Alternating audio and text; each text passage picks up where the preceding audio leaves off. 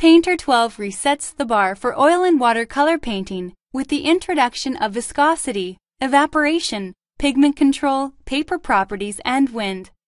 These new controls and parameters are offered in both the real wet oil and real watercolor palettes.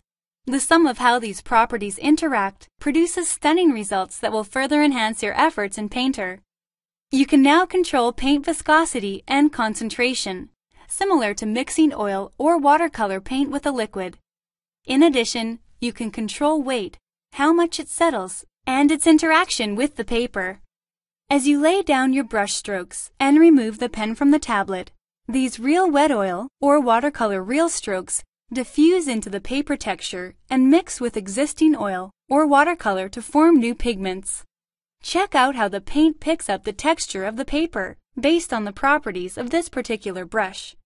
As I layer additional paint onto existing strokes, watch how the pigments flow and blend into one another.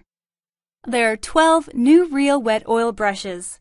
One can even lay down pure turpentine to diffuse oil paint already put down on the canvas.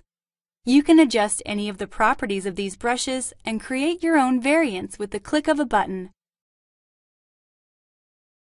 Painter 12 also includes 27 real watercolor brush variants, including some interesting fractal and splatter brushes. Note the interesting dab pattern and how the paint diffuses into the paper and blends with existing pigment, just like it would using traditional brushes, paint, water, and paper.